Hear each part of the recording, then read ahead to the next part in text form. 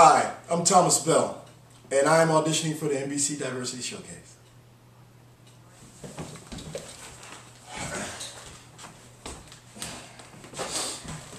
Hello, Clark.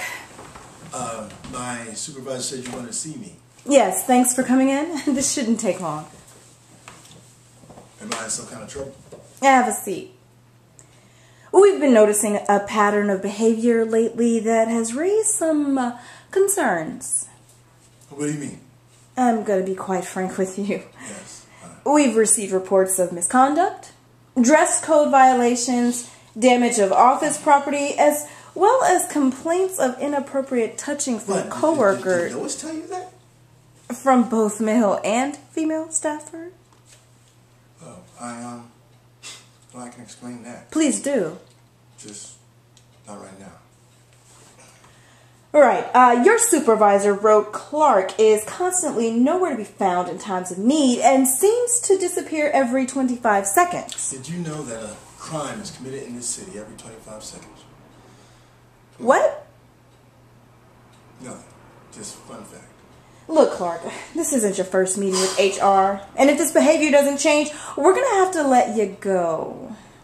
You want to fire me? We don't have too many options. You've already got 2 strikes, and No, are...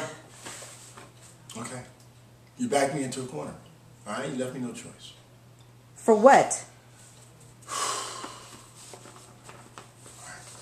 The truth is, I'm Superman. Okay, there's strike 3. No, really. See? Huh? It's me. It's me, Superman. You're not Superman. I mean, that's why I'm disappearing all the time. And the whole inappropriate touching thing, that's all a misunderstanding. Clark, How am I supposed to save people if I can't pick them up and carry them? That's enough. Yep. I'm Clark Kent. It's my alter ego.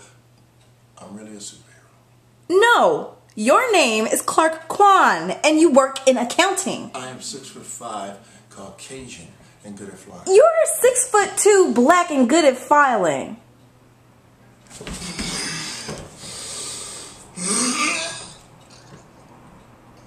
Look, I was born on the planet Krypton. Okay, just stop. Please, just stop. My mom